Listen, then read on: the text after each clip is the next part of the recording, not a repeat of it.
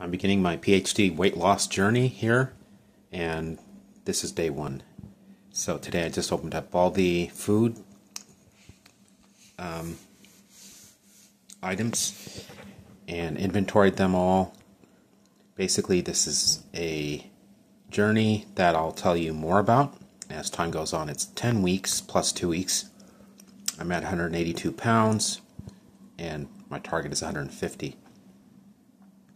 And so it's a new way of eating, and it's supported by research, coaching, weekly calls, a lot of research. As I mentioned before, grocery lists.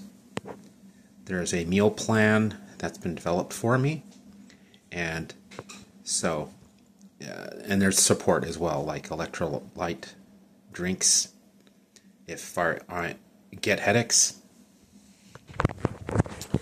And it's also January 1st, so if you want to see my first meal, it's here, and you can have as many greens as you want, but you eat 3 times a day, plus a snack in between meals.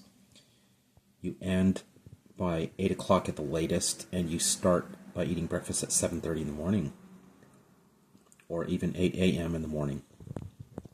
More about that later, but yeah, this is the beginning of my journey, and so I'm going to shut off the video and go ahead and eat, but I will give you more information as time goes on, so that you may join me in this journey.